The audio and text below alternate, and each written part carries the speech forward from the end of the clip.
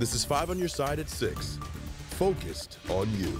A Lyft driver who kidnapped and raped a woman in downtown St. Louis learned today he will spend more than a decade in prison.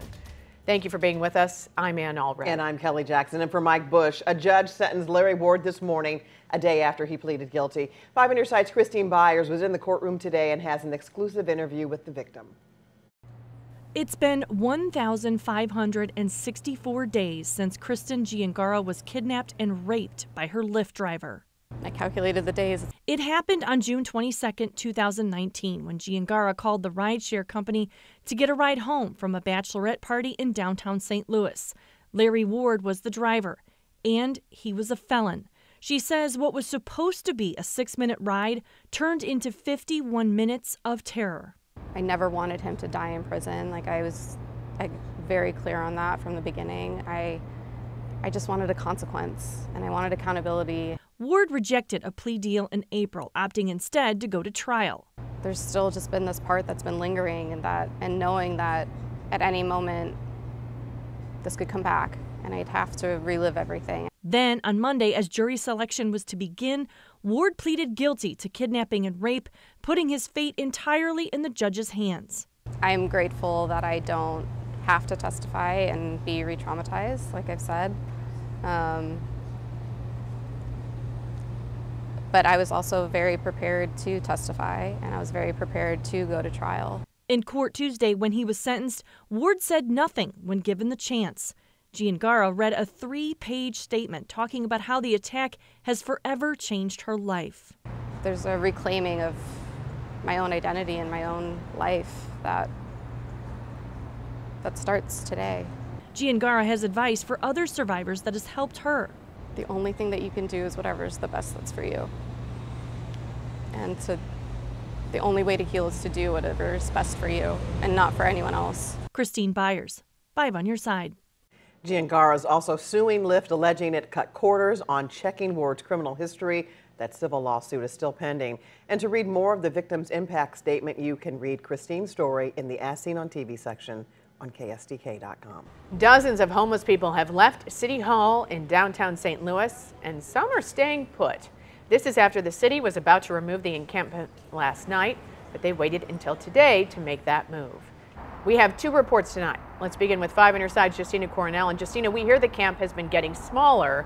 What are you seeing out there? Yeah, so it's been getting smaller and smaller, and just really in a 2-hour time frame. So we were here just a few hours ago. There were multiple tents out here and multiple people. Now that's dwindled to about 3 tents, and there's some people still on the park grounds, but really just a lot of people have left. We're even seeing city forestry grabbing some bags and putting that into storage. Now we've learned that at least 15 people have gone into shelter. Now this all comes after last night. There was a lot of commotion after police arrived here at 10 o'clock. Because the property is a city park and it has a curfew. But soon the city's Department of Human Services realized it was unsafe to have people leave at that time frame, since many of the shelters have a curfew. Now we've learned the city secured 50 beds at shelters in the city and county.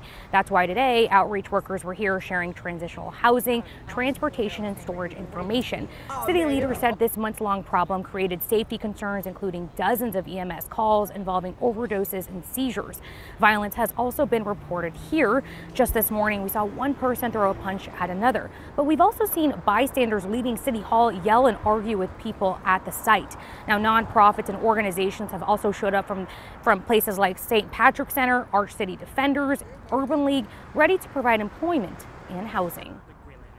You're basically uplifting their house, because that's their house, and you're throwing it away, and you're throwing them away, and you just can't do these people like this. And I just felt that it was just my job and my duty as a person, not as a, it's just as a person in general, to address them and make sure that they have the right type of situation. As far as what's next, that curfew here is 10 o'clock, so people will be forced to leave. Reporting live, Justina Coronel, 5 on your side. And Mayor Tashara Jones is facing political backlash for ordering the eviction of the homeless encampment. Our political editor, Mark Maxwell, is here with more on the new developments. Kelly, make no mistake about it, any candidate who wants to challenge Mayor Jones for her job in 2025 is watching this saga unfold very closely right now. The mayor is already facing outcry and condemnation from her progressive flank.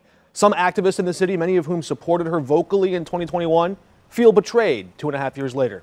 One of them even raising questions about whether or not she may have lost her way as the self-described people's mayor. Writing online, quote, "When we voted for a St. Louis that works for everyone, I assumed we meant the prison and unhoused too." The mayor's moves have agitated, possibly alienated some of her most passionate base, and she's even won praise from Alderman Tom Oldenburg, one of the most conservative members of the Board of Aldermen. But all the political maneuvering aside, the optics and the timing couldn't be worse. Just yesterday, we heard from a homeless shelter director who said the city can no longer abide sweeping the poor and unhoused under the rug. Now it appears the city may be sweeping them under the red carpet as Vice President Kamala Harris comes to town for the DNC meeting later this week. The mayor's office insists that timing is a coincidence and had nothing to do with this decision, instead pointing to the growing number of tents that have gathered there, along with dangerous disruptions and disturbances. Illinois State Police are trying to identify a car they say could be involved in Friday's deadly tanker truck crash in Effingham County. Police say the car was headed west on Highway 40 and spotted passing through the Spring Creek Road intersection around 8:30 Friday, shortly before the crash. They're asking people in Casey, Montrose, and Teutopolis to check their doorbell and surveillance videos. 5 people died in that crash, including a Franklin County pastor. Diamond Palmer traveled to St. Peter's United Church of Christ in New Haven. Diamond. Well, and members of the church say Dr. Dan Smith was in Effingham County for a high school football game. He was 67 years old at the time of his death, and the church has brought in extra pastors so people can continue to grieve. They say last Sunday was emotional for their first service after he died. It's just a lot to process. You know, there's obviously a lot of sadness, frustration. You know, there was so much possibility in his ministry here. Members of St. Peter's United Church of Christ in New Haven, Missouri are now grieving. Their pastor, Dr. Dan Smith, was one of 5 people killed in a crash in Effingham County, Illinois. Dr. Smith had just been installed as the church's permanent pastor in June. Chrissy Gilbert sat on the committee that hired him and says her son was extremely close with him. Yeah, there are questions.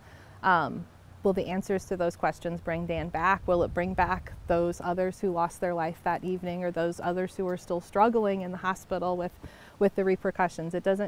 Answers don't change that. And so I think the important thing is that we fall back on our faith. And now it's trying to keep the church going. You know, that's what Dan would want.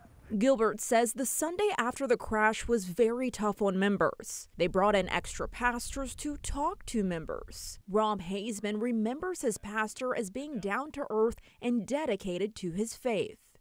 It was hard to understand and to really comprehend. The joyful memories of him being with the kids and dealing with us as church has been great. But, you know, just the realization that he's not going to be here anymore, it's pretty tough. Smith's sister is expected to arrive in town today to set up funeral arrangements. Meanwhile, Illinois State Police are asking anyone who may have video that captured this crash to contact them. You should call their Division of Criminal Investigation at 217-342-7881. And 5 others were hurt in the aftermath, including 4 members of the Mizzou Swim Club. The tanker involved in the crash was carrying anhydrous ammonia, causing a cloud of chemicals to leak into the air.